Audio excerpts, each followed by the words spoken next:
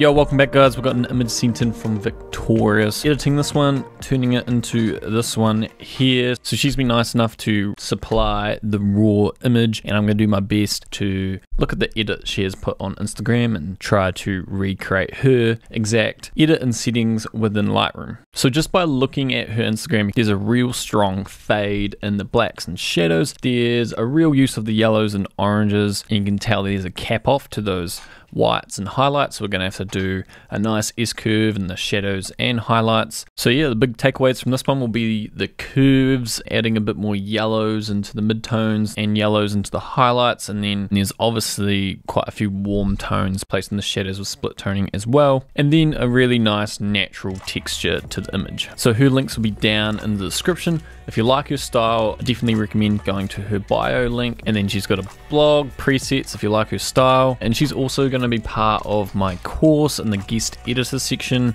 So if you guys want access to the raw image and her teaching you guys how she edits, you'll have to sign up to my course, Instagram Pro Editor. But I'm also going to be getting a lot more creators. I'm going to be trying to get 100 plus, so huge value there guys if you get in early, because it's currently 50% off, and over the next few years I hope to really grow this into the #1 resource for travel photo editing. Let's get into this edit. Okay, let's quickly go through this edit. So let's come down, profile corrections, make sure that's ticked to get us started, and then yeah, this is her screenshot off Instagram, raw image here. So for shot 18 to get it really wide, 3.5 for a bit of depth of field to get the background a bit in focus, but then the subject really pop, and then enough detail in the background, and then a low ISO because it is pretty bright, and then a very fast shutter speed just to expose it properly. Okay, so the first thing I would do when trying to replicate this edit is just start with a curves preset. So I want something with a strong fade, yet there is quite a bit of contrast. So those blacks are kind of deep, and I came over here and pretty sure I applied curves fade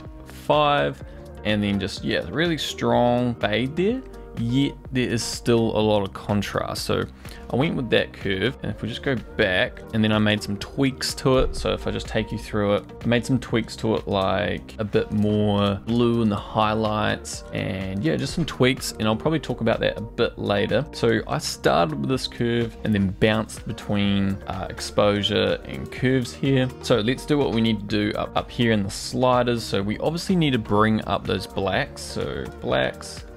Then we just have too much contrast. We need to really flatten it out. Let's bring that all the way down, and then let's do a bit more exposure. Shadows down, overall exposure, and those blacks can come back a lot. The idea is to get a smooth transition of blacks to shadows to highlights to whites. So like if my shadows were too high, you can see that just doesn't look natural. So smooth transition. Okay, so her images have a lot of depth to them. So I thought maybe I would do some dehaze in this one. So you can see how that sort of replicates bringing down the highlights a lot. And so yeah, I brought it up. It adds a bit of contrast to the image, and then just a slight bit of softness to the image. I might go with clarity -3. So you can see that we've got pretty similar fade and exposure now. So like the fade I judge by, I can see those strands are here, and then by the time it gets over here, you can't see anything. It's just a fade, and it's sort of what I've tried to do over in my one here as well. So as I was playing with these sliders, I would come down here and make some tweaks as well down here, just trying to match up the same amount of fade I can see. So if I just delete and see how we lose that fade now, and let's just bring it back. There's that little bit of shine in the dark areas there. That's what I wanted. Okay, so exposure's looking pretty good, and then in the curves here, I pretty much ran with the preset I applied, but as you can see, it's just a typical S-curve. There's a bit more green in there, and then there's maybe a bit more blue in the highlights. So there's not a massive color shift here at all. Mainly the colors will come from split toning, so let's do split toning right now. Okay, so she's got an obvious really warm color to the shadows. You can see how warm her image is, so let's put a nice orange in there. Okay, that's a good amount. And then to complement or to balance those really warm tones, just put a little bit of blue in the highlights. Okay, and she's got a real texture to her images, so I'm just going to do the grain now, and because it can kind of throw off your eye when you're trying to spot these colors. Okay, so grain, I'm going to go with about 30, and then quite a bit of size to that grain. Okay, so I reckon that gives us the texture we want. You can really see the grain, either if you look in the whites, skin tones, or the fade there. That's where you can really see the texture really obviously. She might have used a texture overlay as well, like a gritty texture overlay. You can see like little, like it's like a strand of hair or something, and you can see just like these little, that little circle there, little specks. That's a texture overlay onto the image that you would maybe apply on an app on your phone or over in Photoshop. So she's added extra texture that way, but there's definitely a lot of grain as well. Okay, let's come back up. We want to drop our tones, so our tones just look a little too vibrant. Let's drop them, and then saturation as well. Let's just give that a drop. And then let's bring up some real obvious ones we want. Okay, so she's got really strong yellows, really strong oranges, and we definitely, for this image, need to bring out those blues a lot. So we should get pretty close once we're done with HSL to finishing this edit. Yellows. And then her red dress stands out quite a bit. We'll just do a little bit of red there. Purple, not really. Greens. So I'm going to bring them down a lot. You'll see that the greens have a lot of yellow to them. Every single green in this image pretty much just has a lot of yellow. So I'm going to go for bringing up the yellows and keeping the greens down. As you can see, like the spot here, no yellows affect it.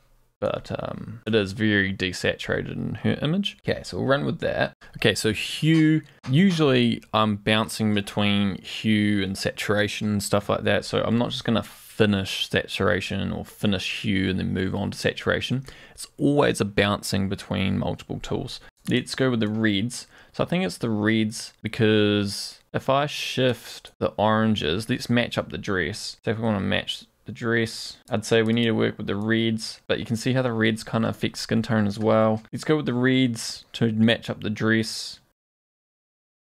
And then oranges, they're starting to look a little too yellow, and that's because our skin tones also have a little bit of red in them, and we just made our reds a bit orange. Let's go this direction.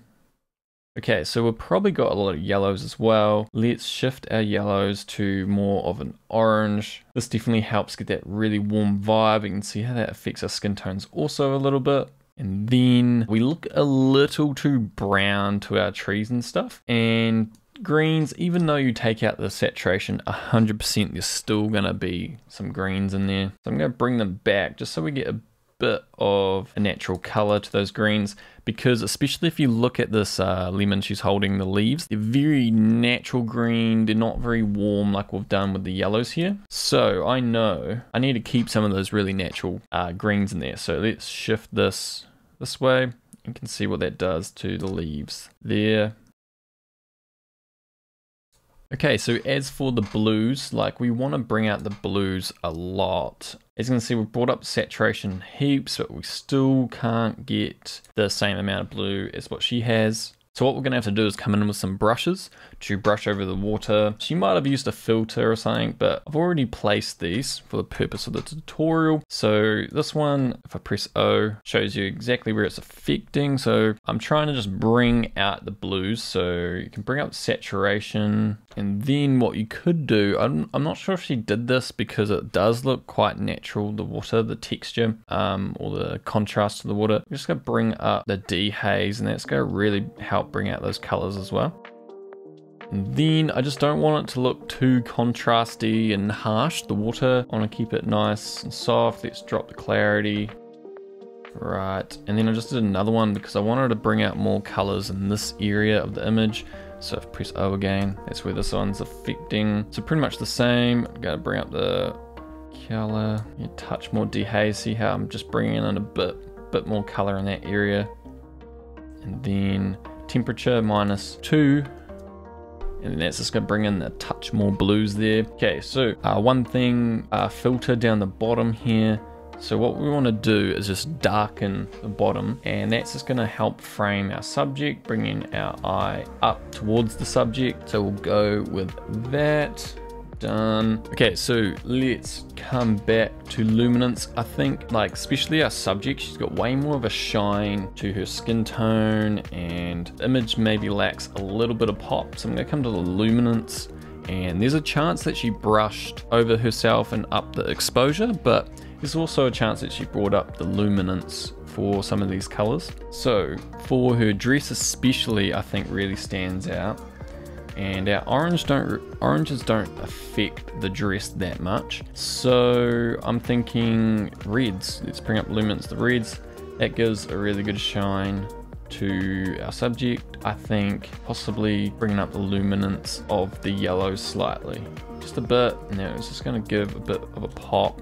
I think there is a lot more brightness down in her image along those greens, and especially those leaves as well. Right, so we'll just give it a little bit, not too much. And then we'll just match up the tones of our blues a bit better. Like we need more purples or deep blues. So aquas, that's going to affect our lighter blues a bit more. I want those deep blues. I'd say let's go this direction for deep blues. And then I want those teals, so we'll use the aquas for the teals. Okay, I think that looks good. I don't actually think she might have done it this way. Let's go back to the brush. I just think, like, we're bringing in this purple back there, and that's because there's a little bit of blue back there. So if I just show you, if I just play with the blue and see how it affects the mountains up there. Unless she's corrected that with a brush and like taken a lot more time to do it. I'm not sure if she would have done that. So brush, I think her water just looks so much more smoother. So I might see what happens if I just remove the dehaze a bit. Maybe, let's just keep it there. But I think she might have used a filter or just taken her time a bit more. I think it's just not looking that smooth. If I drop the sharpening. Too many purples creeping in. We could shift it back, then we get a few too many teals. Looks alright. If you're ever in this situation, you can just brush over all this area and say you don't want that purple. If you hold option, click reset here, resets your brush. You can just add in green. Green is the opposite of purple or magenta, and you can balance that back out. Maybe a touch more teals or purples. So you can see up the top left it's a bit brighter, so I might just up the highlights a bit and the whites a bit. I'm pretty happy throughout the whole image, like how much brightness there is. It's just this top left that I'm not too sure about, so what I might do is just do a little bit of a filter option, reset the filter, affect the inside, and then maybe just do some exposure. And you can see is like I'm bringing it up as much as I can, and it's not, I think right in the corner hers is a touch brighter, but I'm bringing it up 4 stops. Like that's a lot, but I can't get it as bright as hers just there. It's only a very small difference. But if I just do this, and the reason I can't get it any brighter is because I'm capping it off with the whites here. So let's just bring that up a bit and see how that gets brighter. We definitely want to be able to see the outside of our image against the white background. You can see it doesn't really affect any other part of the image but the top right. So might be a good idea to bring that up.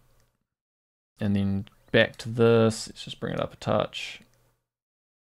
There's maybe too much brushing on the water in that, but I won't worry too much about that. You just take your time when you do the brushing and stuff like that. Okay, so you've probably got a few questions about the curves, like I kind of skipped over them before. There's a lot to explain here, but I am sort of bouncing between all the tools, tweaking the curves now and then. So like one tweak I did was these curves, when I applied them, there was not enough yellow in this area of the image, and I'd already put a lot of yellow in with the shadows, the split toning, but this area just didn't have enough of yellow in it. So just top of the ledge here. So what I did, I was just like, okay, so it's about that bright. That's a highlight. So I came in, I was like, what's the opposite of yellow? It's blue. Let's take a bit of blue out. You can see how much more yellow we get in that area there. So before, it was like this. And I got plenty of warmth in my shadows, but like, why am I not getting enough warmth in like this area of the image?